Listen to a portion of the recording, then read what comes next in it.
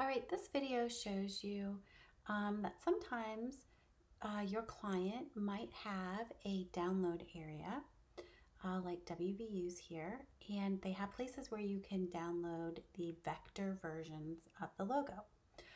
So in this case, we're going to get an EPS. And you can see that as they're showing it online, they're showing the lockups on a gold and a blue background.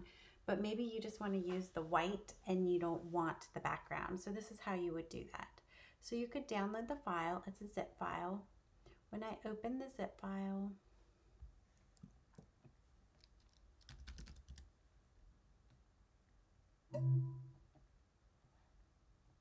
I'm going to see that I have an EPS and a TIFF. So an EPS is a vector file that you could open in Illustrator. So I'm going to go ahead and drag it to my Illustrator file. Okay, so when it opens, I see that I can select the words in white, and I can also select the background in blue. So in this case, I have it selected. I'm going to click delete. I can still see that my words are there in white, but the background is gone now. So I'm just going to close it and say save. Okay, so I have saved over it.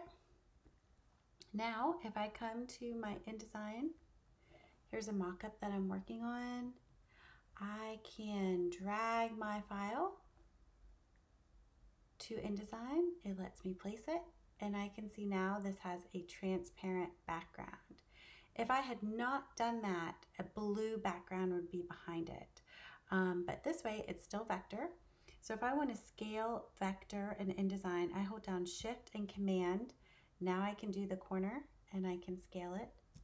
Otherwise, if I'm just grabbing from the corner, I'm changing the box that is bounding the EPS, not the size of the EPS itself. So again, if I'm scaling, I'm holding down Shift and Command on my keyboard. I'm grabbing from the corner and I'm letting go of my mouse before my keyboard. Otherwise, that would stretch. All right, so then I am moving it into place. Right, okay. The other thing to think about in InDesign is files are linked to. So if I go Window, Links, I can see here that I have the background JPEG, an EPS, and another EPS. If I want to make sure that these files are always staying together, then I need to use the flyout panel and say embed link. That gives me an icon here that says it's embedded, and that way it will not be looking for the file and missing it if I open it someplace and do not have these files in the same directory.